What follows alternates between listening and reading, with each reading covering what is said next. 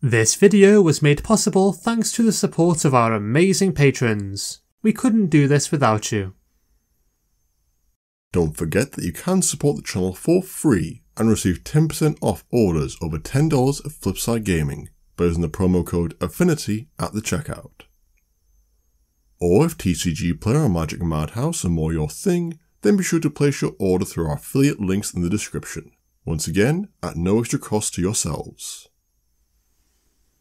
Hello everyone and welcome back to Affinity for Commander. My name is Alex and today we're deep diving into the lore behind two of the most famous siblings in all of Magic, Will and Rowan. No. I'm of course speaking about Kamahl and Jeska. Their story takes place in the far-flung past of Dominaria. Sometime before the Mending occurred, but after Urza and that whole mess. They were born in the Podrick Mountains in the area known as Otaria. Both grew up in the common ways of the barbarians, but with Jeska having more of a technical mind than brute force like her brother. After growing up, Kamahl decided he needed to leave his tribe in the mountains and enter the Kamahl city and the famed pit fights. He did this to both hone his skills and be able to come back draped in glory. After some good initial old class-based discrimination, Kamahl was granted entry into the pits and began a career as a fan-favourite fighter. Here he also made two lifelong friends, both of whom would come to change the course of his story in drastically different ways. Seton and the dementia summoner, Chainer. It was, however, whilst getting into a tour of the prize hall that Kamahl first set his sights on something that would come to dominate his mind. The Miari. A silver orb that appeared in Dominaria some time ago after Yawgmoth's invasion. It had the remarkable power to bring its holder's desires into being, but this would usually end with the wielder's untimely death. So think of a really shiny monkey's paw. The idea of gaining this artifact became Kamahl's obsession, and yet time and time again it was whisked away from his grasp. First by Lieutenant Kirtar, who took credit for one of Kamahl's victories, and so took the Miari as his prize. This, in Dominaria culture, is referred to as a massive Richard relocation.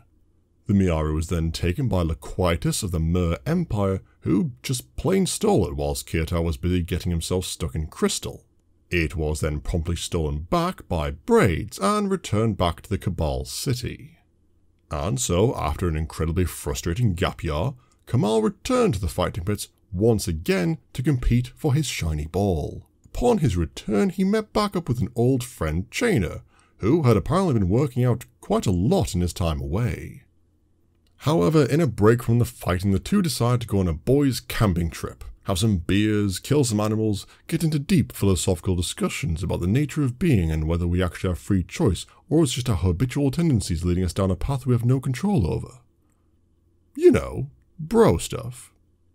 However, upon returning from their discount Brokeback Mountain, the pair find the city under attack by the Order, an organization that stretched across Otaria, whose central doctrine was the possession and destruction of powerful artifacts, after seeing the destruction such things brought about during the time of Yawgmoth. Kind of completely understandable, really. But anyway, back to the fighting. Kamahl and Chainer quickly join the side of the Cabal, considering they might be evil, but they do still run the city pretty well, keep the postal service going, and are also the people who are literally paying them, so they jumped into the fray. After doing their best Legolas and Gimli impression, Kamahl was seriously injured by an Order Justiciar. Wishing to save his friend, and being incredibly lucky at the same time, Chainer was able to find and use the Miari in the midst of the battle. Chainer used the Miari to summon Snake Skin that could be grafted onto Kamahl, in that instant both saving his friend's life and ensuring he's not making it past the halfway mark of this video. After awakening in the Cabal hospital, Kamahl is horrified to find his new scaly exterior and promptly burns away the grafted skin as it went against his barbarian beliefs, and Kamahl does not use faith as a dump stat. Once fully healed, Kamahl ventured back into the city, only to find his once friend Chainer now driven completely mad by the Miari. Kamahl initially tried to talk to his friend, but this had no effect, and the two came to blows, with Chainer even completely losing himself and transforming into a huge mass of horror creatures. In the fight, however, Kamahl came out as victorious, and Chainer, just before his death, gifted the fighter with the Miari he was holding on to. Kamahl took the artifact and fixed it to the hilt of his sword, hoping to guard it against those that would ever seek it again. Upon her brother's final return to the tribe, Jeska could see something wasn't quite right, let's say. He was more aggressive and demanded more. After becoming the chief of the land, he sought to extend his power, taking control of other areas in the mountain. It was during a skirmish for such lands that Kamahl, still wielding his Miari-laden sword, went completely berserk, cutting down his own men and enemies alike. Jeska, after trying to stop her brother, was unfortunately, stabbed through the chest by her brother. Oh, it's getting awfully Shakespearean in here. However, after quickly snapping from his rage and realizing what he'd done, Kamahl took Jeska and rushed into the forest of Krosa, hoping to find someone to help heal his sister. It was unfortunately as the former pit fighter was running, he is set upon by more Order forces still after the Miari. However, in a now completely blatant rip-off from that scene in Harry Potter and the Philosopher's Stone, Seton bursts into the scene and saves Kamahl and Jeska. Seton offers to take Jeska to safety as Kamahl leads away his pursuers deeper into the forest. So, that's what he does. Seton runs off, taking Jeska to safety and well-being. Literally 2 minutes later. Braids appears, slaps Seton, and takes Jeska prisoner. You had one job. One job. Jeska was then taken to the Cabal Patriarch to be killed. However, Jeska's plot armor is so thick at this point that not even the death touch of Virot Maglan could kill her. Instead, it transformed her into Phage, a being whose mere touch to organic matter caused it to decay and die. After working with the Cabal as a fighter and assassin for some time, Phage eventually left the shady organization to help a young woman named Zaroka within the Cabal city, helping refugees from the battles outside the city. But as any John Wick fan will tell you, your old life has a way of catching up to you. One of the people Phage killed was Nevaeh, the wife of Ixidor, a powerful mage. In his grief, Ixidor conjured up a chroma, a sentinel illusion in the image of his wife. Bearing the same rage as her creator, Chroma tracked down Phage to get revenge for Nevaeh's death, just in case it wasn't getting Freudian enough here for you. So, upon successfully tracking down Phage, we now have a fight between an even darker gender-swapped King Menidas, an illusionary yet very real angel, and a human bystander who just kind of wanted to get food for people, really. But before all that, let's check back in with Kamahl. After leaving Jeska in the completely safe care of Seton, Kamahl journeyed deep into the Krosan forest, still holding on to his Miari-laden sword. Here he met a very old and very powerful Nantuko named Thriss. Thriss tried to convince Kamahl to renounce his rage-filled barbarian ways and join the Druids, and adopt a peaceful life in tune with nature. Kamahl strangely took this ideology rather quickly. It was also said that he was using this new druidic knowledge to look for a means of healing his sister from the wound he gave her, and so Kamahl started to become entwined in the druidic way of life. This was unfortunately interrupted by Loquitus. The merfolk, still possessed by his desire for the Miari, had tracked Kamahl for weeks on end to find his desired artifact. The two quickly came to blows, Kamahl's barbaric instincts once again taking over. Kamahl, however, ended the fight by plunging his sword through the merfolk's chest, embedding his foe and the Miari into the earth of the forest. Kamahl took this as his final violent act, renouncing his sword, the Miari, and his barbaric ways. Which actually lasts surprisingly a long time. but it just wouldn't be an MTG story without horrifically weird violence. Not a good one anyway. So, after years of being in a deep tree nap, Kamahl is awoken by Bronn the Chad Stonebrow, and essentially told, hey, your sister's kind of the augur of evil and is killing people, so you might want to go have a word. Upon hearing this, Kamahl picks up the Soul Reaper, his loot from a subquest B, and rushes to his sister. And this is the scene he finds, an angel barreling down on Jeska who's going through super goth phase. Kamahl resolves himself to end this entire business once and for all, and swings the Soul Reaper, killing Akroma, Phage, and Zagorka as well.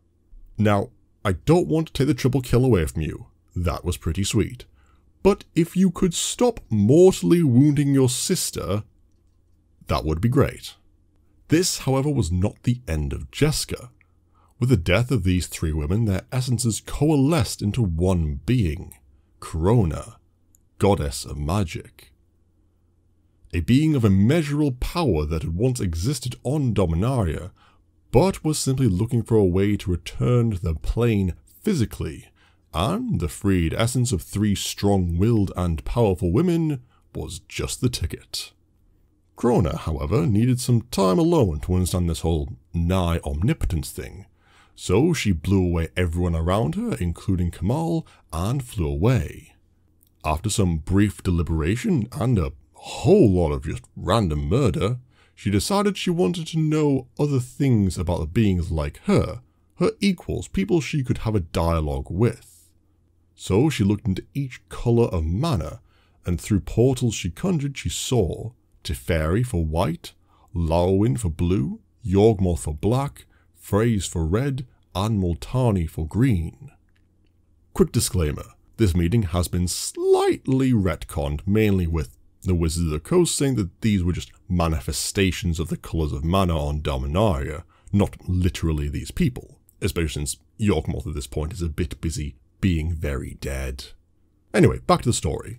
Crona, after seeing this, and in an act of ultimate sass, decided none were her equal, so set about Kratosing all the gods. That is to say, killing them because reasons. This plan, however, was stopped by her one-third brother Kamahl, who, after going on a side quest involving a mutated dead merfolk, he was able to retrieve his Miari sword from Krosa. Charging headlong into Crona, Kamahl swung his sword and was immediately backhanded away, because literal goddess of magic. Thankfully, however, Crona had taken to the liking of two unmen, who are nothing if not fickle creatures, so betrayed our goddess and stabbed her in the back with the Miari sword. This act of literal backstabbery killed Crona, as well as Akroma and Zagorok that had been making up her body. Jeska, however, was not slain by this act, although she is definitely getting some points on her frequently stabbed loyalty card. Instead, it was at this instant that her Planeswalker spark activated. So, finally, the day is kind of saved. Kamahl is now a druid, Jeska's back and healthy and now Planeswalker, the entire continent of Ataria is kind of on fire, but other than that, everything worked out pretty well. Then, however, a certain silver golem appears. Khan indeed pops his head back into Dominaria, hearing about all the commotion, and notices the Miari. He explains the metal's humble origins, and asks for it back to take it to the new plane he's been creating, called Argentium. Kamahl more than agrees, handing over the orb to the golem. Khan, also noticing Jeska, volunteers to be her mentor in the ways of being a planeswalker. Now, with some relative peace returned to the continent, the two siblings part ways, wishing each other well on their own paths. Kamahl returns to the Krosan Forest, and Jeska planeswalks away with Khan to this new hip plane of Argentium, where absolutely nothing goes wrong, ever, at all. Following this party, not a lot is known about Kamahl. It is, however, assumed that he lived out the rest of his days in peace within the Krosan Forest, practicing his druidic way of life and protecting it from those that would do it harm. The same, however, cannot be said for his sister. Jeska spent her immortal, powerful life travelling around the multiverse, until at one time she needed to find her mentor Khan and return to Dominaria. Upon doing so and meeting up with Teferi, she learned the trouble the plane was currently in, which is to say, a lot. Rifts had begun to open across the plane, threatening to completely tear it apart, and with it being the center of the multiverse, cause a chain reaction decimating the entire multiverse. Jeska, upon hearing this, and calling Teferi's plan stupid, she went out to stop the rifts herself. With the help, sometimes unwilling help, of other planeswalkers and several powerful beings, including Nicol Bolas at one point, Jeska was able to close off most of the rifts over Dominaria. The last one, however, was over Otaria, and was tied to Corona's death and birth. You see, the rifts were occurring due to the world-ending events that were taking place across the multiverse, including acts of the godlike planeswalkers, with each rift being tied to a specific event or person. So Jeska, our hero of the story, teleports to the heart of the rift, confronts Corona, wins her battle, and pushes out her power across the rift and beyond. She influences all other rifts caused across the multiverse, and with one final discharge of power, Jeska collapses the rifts and allows the beginning of the Great Mending, sacrificing herself in the process. After this, Jeska awakens in a white void and sees her brother Kamahl welcoming her. She takes his hand, and finally reunited, they both welcome a sweet, peaceful, white oblivion. And that will be the end of the video, guys. Thank you so much for watching. What other characters or events would you like us to cover in the next Law of the Land? Whatever your thoughts, leave them in the comments below. As always, make sure to subscribe to the channel and like this video, and click the bell icon, as YouTube are not great at letting you know when our videos come out. As always, you can follow us on Twitter @4commander, and if you really like us, you could consider becoming a patron of the channel yourself for access to exclusive EDH related rewards. As always, I have been Alex, and I will see you next time.